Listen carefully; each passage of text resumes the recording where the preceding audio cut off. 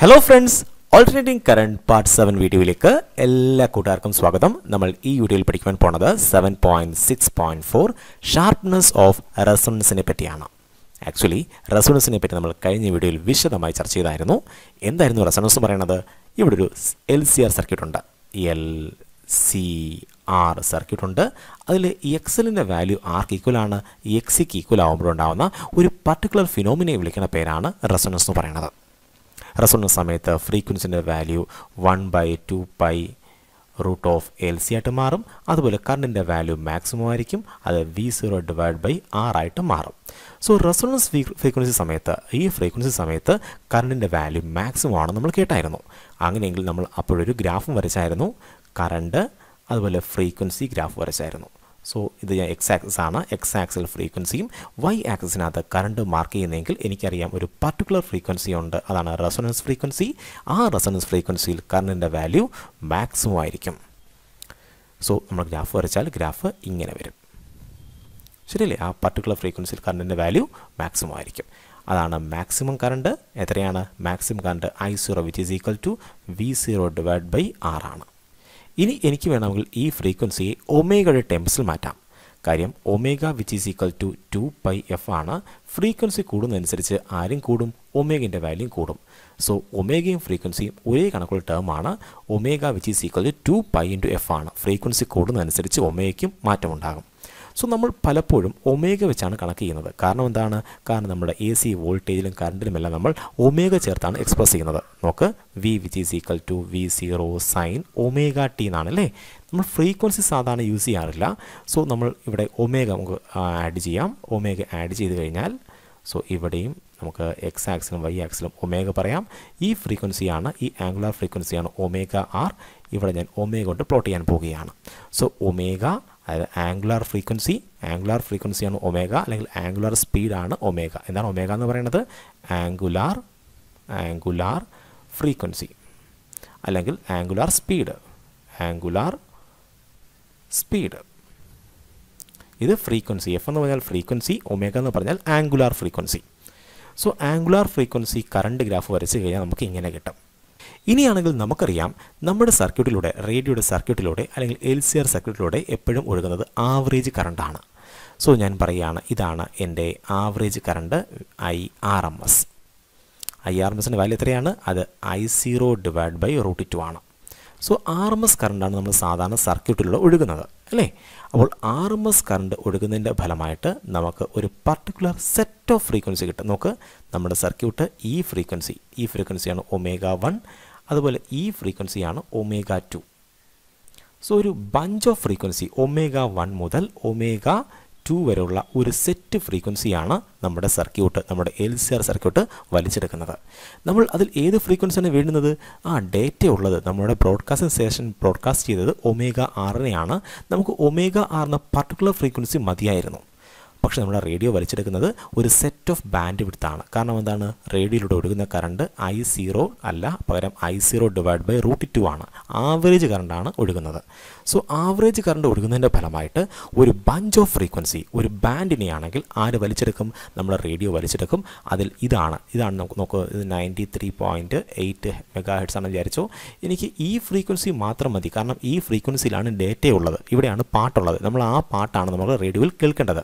ബാക്കിയുള്ള ഒരു ഫ്രീക്വൻസിയിലും ഡേറ്റ ഇല്ല. പക്ഷേ റേഡിയോ വലിച്ചെടുക്കുന്നത് ഈ ഒറ്റ ഫ്രീക്വൻസി മാത്രമാണോ? അല്ല, ഒരു bunch of ഫ്രീക്വൻസിയാണ് വലിച്ചെടുക്കുന്നത്.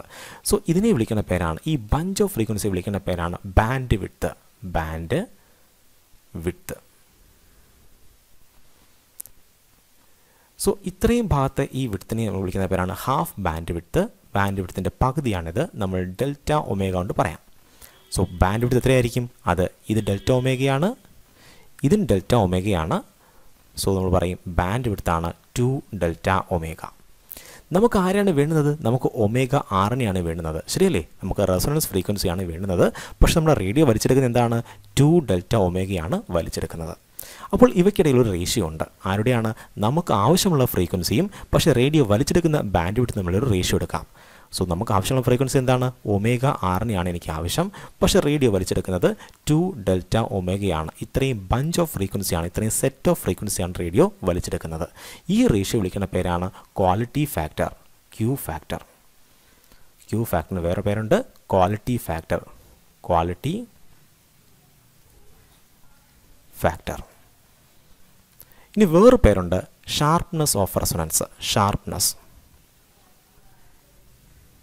Of resonance. So sharpness of resonance, quality factor, Q factor എന്ന് പറഞ്ഞാൽ എന്താണ്? ഇത് റേഷ്യോ ആണ്. ആരും അതിനുള്ള റേഷ്യോ ആണ് ബാൻഡ് വിഡ്ത്തും അതുപോലെ റെസൊണൻസ് ഫ്രീക്വൻസി തമ്മിലുള്ള റേഷ്യോ ആണ്. അപ്പോൾ നമുക്ക് ആവശ്യം ഈ ബാൻഡ് വിഡ്ത്ത് കൂട്ടാനാണോ അതോ നമുക്ക് ഒമേഗ ആറിനെ സെലക്ട് ചെയ്തെടുക്കാനാണോ? നോക്ക്, ഇവിടെ എല്ലാം ഡേറ്റ ഒന്നുമില്ല, ഇത്രയും സെലക്ട് ചെയ്തിട്ട് നമുക്ക് യാതൊരു കാര്യവുമില്ല. നമുക്ക് ആവശ്യം എന്താണ്? ഒരു പർട്ടിക്കുലർ ഫ്രീക്വൻസി മാത്രം സെലക്ട് ചെയ്യണം, ഈ ഒമേഗ ആറിനെ മാത്രം സെലക്ട് ചെയ്യണം. അതായത് നമ്മുടെ ഷാർപ്നെസ് എന്ന് പറയുന്നത്, ഈ റെസൊണൻസിൻ്റെ കർവ് എന്ന് പറഞ്ഞാൽ നല്ല കൂർത്ത കർവായിരിക്കണം. നമുക്ക് ഇത്രയും വലിയ ബാൻഡ് വിഡ്ത്തിനൊന്നും ആവശ്യമില്ല, കാരണം ഇവിടെ എല്ലാം നമുക്ക് അൺവാണ്ടഡ് ഫ്രീക്വൻസിയാണ്, നോയ്സ് ആണുള്ളത്. നമുക്ക് ഈ നോയ്സിനൊന്നും ആവശ്യമില്ല, നമുക്ക് നല്ല ക്വാളിറ്റി ഉള്ള സൗണ്ടിനെ വേണം. അതായത് നമ്മുടെ സർക്യൂട്ട് കൂടുതൽ സെലക്റ്റീവ് ആയിരിക്കണം. നമ്മുടെ സർക്യൂട്ട് ഒമേഗ ആറിനെ മാത്രമേ തിരഞ്ഞെടുക്കാൻ പാടുള്ളൂ. അല്ലാതെ ഈ ഒമേഗ 1 മുതൽ ഒമേഗ 2 വരെ കിടക്കുന്ന എല്ലാ ഫ്രീക്വൻസിയും എനിക്ക് ആവശ്യമുണ്ടോ? ഇല്ല. എനിക്ക് ആവശ്യം എന്താണ്? ഈ ഒമേഗ ആറിനെയാണ്. അതായത് എൻ്റെ സർക്യൂട്ട് കൂടുതൽ സെലക്റ്റീവ് ആവണം. അങ്ങനെ സർക്യൂട്ട് കൂടുതൽ സെലക്റ്റീവ് ആവണമെങ്കിൽ എന്തായിരിക്കണം? ക്വാളിറ്റി ഫാക്ടർ കൂടുതലായിരിക്കണം. അതായത് ബാൻഡ് വിഡ്ത്തിൻ്റെ വാല്യൂ കുറഞ്ഞിരിക്കണം. ബാൻഡ് വിഡ്ത്തിൻ്റെ വാല്യൂ കുറയുന്നതനുസരിച്ച് നമ്മൾ പറയും ക്വാളിറ്റി ഫാക്ടർ കൂടും, അല്ലെങ്കിൽ ഷാർപ്നെസ് ഓഫ് റെസൊണൻസ് കൂടും. അപ്പോൾ കൂടുതൽ ഷാർപ്പായിട്ട്, കൂടുതൽ സെലക്റ്റീവായിട്ട് നമ്മുടെ LCR സർക്യൂട്ട് വർക്ക് ചെയ്യും. അപ്പോൾ നമ്മൾ കേൾക്കുന്ന സൗണ്ടിൻ്റെ നോയ്സൊക്കെ വളരെ കുറവായിരിക്കും, നല്ല ക്ലിയർ വോയിസ് കേൾക്കാൻ കഴിയും. ഇത്രയും കാര്യം മനസ്സിലായോ? അങ്ങനെയെങ്കിൽ ഞാൻ നിങ്ങളുടെ ക്വസ്റ്റ്യൻ ചോദിക്കാൻ പോവുകയാണ്. ഇവിടെയാണെങ്കിൽ എൻ്റെ കയ്യിലൊരു LCR സർക്യൂട്ട് ഉണ്ട്. സോ ഒരു ഇൻഡക്ടർ ഉണ്ട്, ഒരു കപ്പാസിറ്റർ ഉണ്ട്, ഒരു റെസിസ്റ്റർ ഉണ്ട്. ഇത് റെസൊണൻസിലാണ്. സോ എക്സലിൻ്റെ വാല്യൂ ആർക്ക് ഈക്വൽ ആയിരിക്കും? എക്സിക്ക് ഈക്വൽ ആയിരിക്കും. സോ എക്സൽ എക്സിക്ക് ഈക്വൽ ആകുമ്പോൾ നമുക്ക് ഗ്രാഫ് വരയ്ക്കാം. സോ ഗ്രാഫ് നമുക്ക് വേറെ കളറിൽ വരയ്ക്കാം.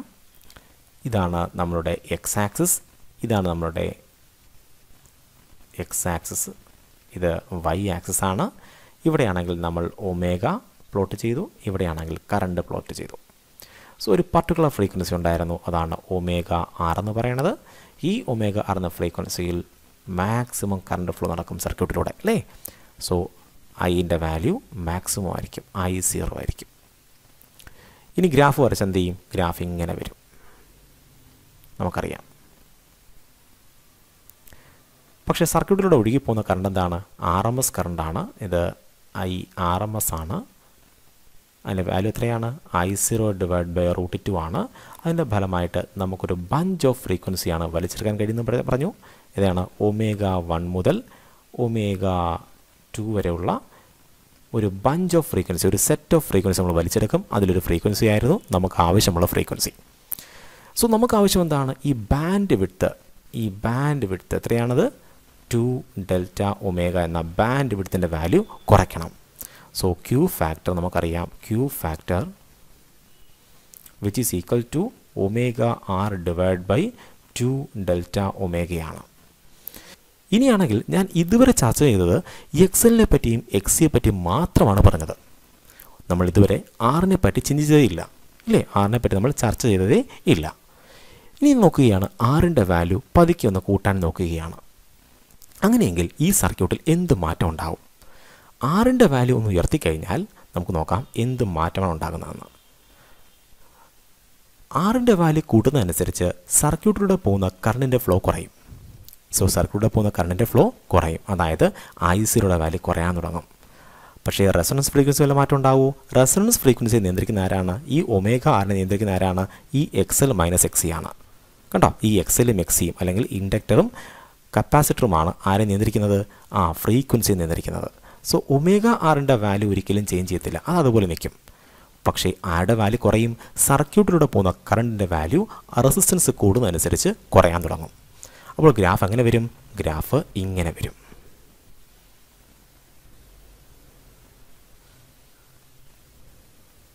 കണ്ടോ? ഇവിടെയും റെസൊണൻസ് ഫ്രീക്വൻസി എന്താണ്? സെയിം തന്നെയാണ്. പക്ഷെ ബാൻഡ് വിഡ്ത്ത് എന്ത് ചെയ്ത് നോക്കുക? ബാൻഡ് വിഡ്ത്ത് ഇതാണ് IRMS, അതിന് കറസ്പോണ്ട് ആയിട്ടുള്ള ഒമേഗ 1 ഇതാണ്, ഇത് ഒമേഗ 2 ആണ്. നോക്ക്, ബാൻഡ് വിഡ്ത്തിൻ്റെ വാല്യൂ എന്ത് ചെയ്ത്? ഇവിടെ ബാൻഡ് വിഡ്ത്ത് വീണ്ടും കൂടി. മനസ്സിലായോ? സോ ബാൻഡ് വിഡ്ത്ത് കൂടി. ഷാർപ്നെസ് എന്ത് ചെയ്ത്? കുറഞ്ഞു. ബാൻഡ് വിഡ്ത്ത് കൂടി. കണ്ടോ? ഈ ഗ്രാഫിൻ്റെ കൂർമ്മത എന്ത് ചെയ്ത് കൂർത്തിരിക്കുന്ന ഗ്രാഫായിരുന്നത് അതെന്ത് ചെയ്ത് ഫ്ലാറ്റ് ആവാൻ തുടങ്ങി.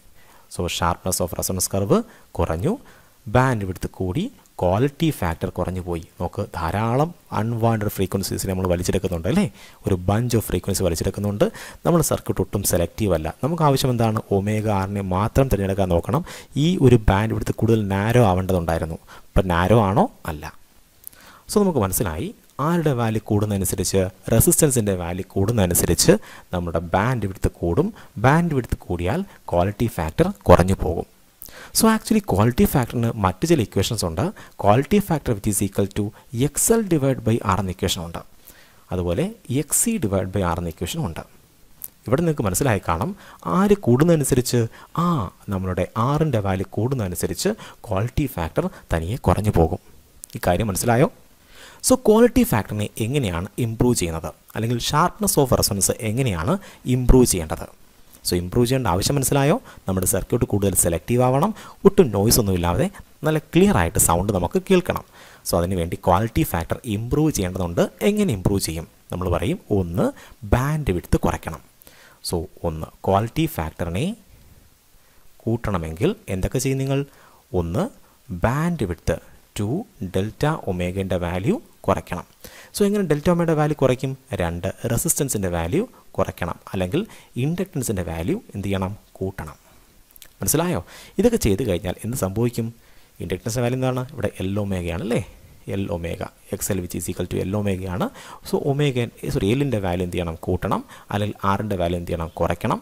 അങ്ങനെ കുറച്ച് കഴിഞ്ഞാൽ ക്വാളിറ്റി ഫാക്ടർ കൂടും. സോ ഈ കാര്യം മനസ്സിലായോ? നോക്ക്, ഞാൻ ഈ കാര്യം ഒന്നുകൂടെ എക്സ്പ്ലെയിൻ ചെയ്യാം. L omega divide by R which is equal to Q ഫാക്ടറാണ്. ആറിൻ്റെ വാല്യൂ കുറയ്ക്കണം, എല്ലിൻ്റെ വാല്യൂ കൂട്ടണം. അങ്ങനെ ചെയ്യുമ്പോൾ ക്വാളിറ്റി ഫാക്ടർ കൂടും. ഈ കാര്യം മനസ്സിലായില്ലേ? സോ ഇതാണ് ക്വാളിറ്റി ഫാക്ടറിനെ ഇംപ്രൂവ് ചെയ്യാനുള്ള മാർഗം. സോ പരീക്ഷയ്ക്കാണെങ്കിൽ സാധാരണ ചോദിച്ചു വരുന്നത് എന്താണെന്നറിയാമോ? എന്താണ് ക്വാളിറ്റി ഫാക്ടർ? എന്താണ് ക്വാളിറ്റി ഫാക്ടർ? ഇതൊരു റേഷ്യോ ആണ്. എന്ത് റേഷ്യോ ആണ്? റെസൊണൻസ് ഫ്രീക്വൻസിയും ബാൻഡ് വിഡ്ത്തും തമ്മിലുള്ള റേഷ്യോ വിളിക്കുന്ന പേരാണ് ക്വാളിറ്റി ഫാക്ടർ. അത് എങ്ങനെ ഇംപ്രൂവ് ചെയ്യാം? എങ്ങനെ ഇംപ്രൂവ് ചെയ്യാം? നമ്മുടെ സർക്യൂട്ട് കൂടുതൽ സെലക്റ്റീവ് ആവണമെങ്കിൽ ബാൻഡ് വിഡ്ത്തിൻ്റെ വാല്യൂ കുറയ്ക്കണം. എങ്ങനെയാണ് ബാൻഡ് വിഡ്ത്തിൻ്റെ വാല്യൂ കുറയ്ക്കുന്നത്? റെസിസ്റ്റൻസിൻ്റെ വാല്യൂ കുറയ്ക്കണം, ഇൻഡക്റ്റൻസിൻ്റെ വാല്യൂ കൂട്ടണം. സോ ഈ വീഡിയോയിൽ പറഞ്ഞ എല്ലാത്തരം കോൺസെപ്റ്റ് നിങ്ങൾക്ക് മനസ്സിലായെന്ന് പ്രതീക്ഷിക്കുന്നു. ഞാൻ ഈ വീഡിയോയുടെ വൈൻഡപ്പ് ചെയ്യാൻ പോവുകയാണ്. Have A nice study. By.